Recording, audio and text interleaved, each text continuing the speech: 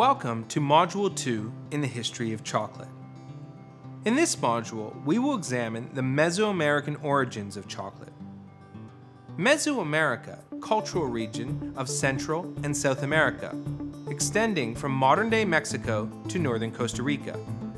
It is in this region of the world that the cacao tree was first domesticated and chocolate produced, thousands of years ago, by the civilizations of Mesoamerica. In your readings, you will be introduced to several of these civilizations, such as the Olmec, the Aztecs, Mayan, and eventually the Aztecs. All of these civilizations were complex city-based societies that existed in the time before first contact with Europeans. In this module, we will discuss several key elements which you will need to understand in order to appreciate how chocolate first came to be. The first important concept is understanding how the Americas were first colonized by humans, and how these societies eventually became isolated from the rest of the world. The second important concept is the domestication of plants and agriculture, crucial human inventions which completely changed the way we live, and even the planet itself.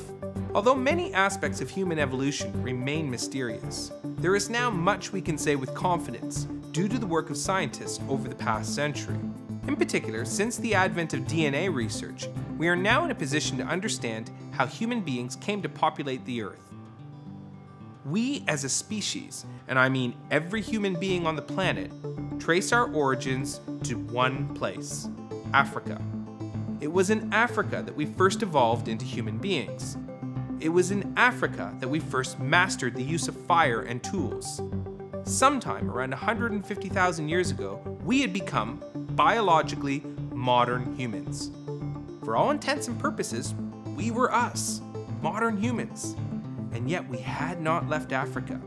For reasons unknown, perhaps to do with climate change, sometime around 120 and 80,000 years ago, we began to leave Africa and spread out all over the planet.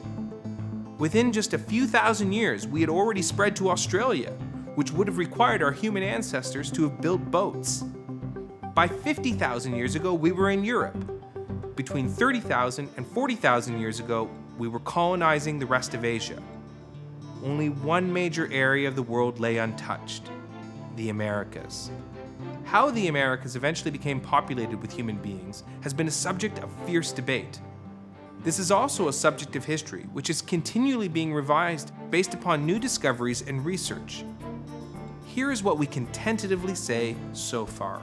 Based upon DNA research, every single native person of North and South America traces their genetic lineage to an East Asian people, which split from the rest of the Asian population sometime around 25 to 30,000 years ago. During this time, the last ice age was in its final stages, and the world was a very cold place. In fact, a massive ice sheet covered much of the northern half of the planet. At the time, the continents of North America and Asia were joined by a land bridge, which scientists have called Beringia. In what was likely several waves of migration, the ancestors of all Native Americans crossed into the untouched continents. Some likely by boat along the coast, others big game hunters following the herds of animals through cracks in the ice. As the ice age ended, the water levels rose, and the land bridge linking Asia and North America was lost forever. From this point onward, the populations of the Americas were isolated from the rest of the world. This meant that they were isolated from both technological and cultural developments of the Old World, as well as the biological exchange of diseases. This isolation would prove to be hugely important for the subsequent history of the region. Now, the second important concept to understand is the development of agriculture.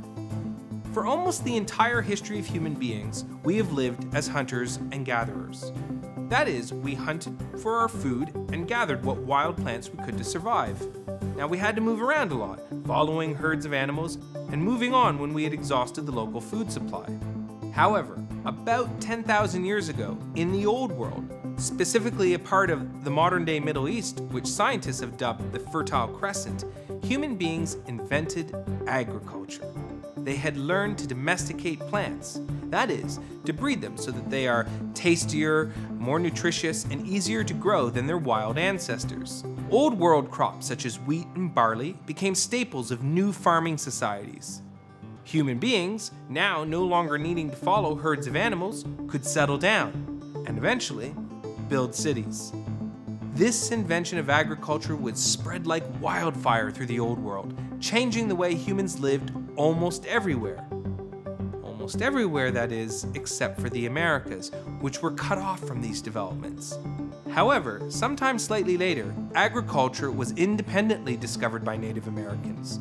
Sometime between 8,000 and 2,000 years ago, farming societies in Mesoamerica had developed based on New World domesticated crops, such as corn, tomatoes, and peppers.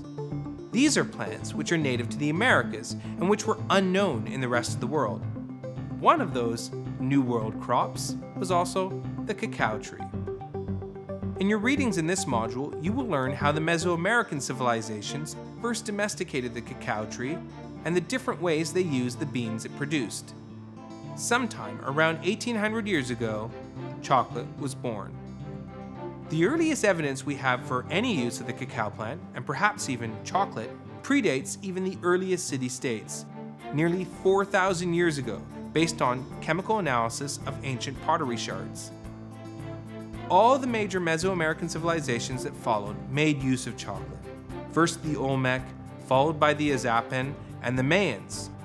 The Mayans in particular were hugely important and flourished with city-states, complex art, and magnificent architecture. They dominated Mesoamerica from 250 AD until their mysterious downfall in the 9th century. However, we know the most about the civilization that followed the Mayans, the Aztecs. The Aztecs were fierce warriors from the north. In the late Middle Ages, they rose into a powerful empire, conquering those around them.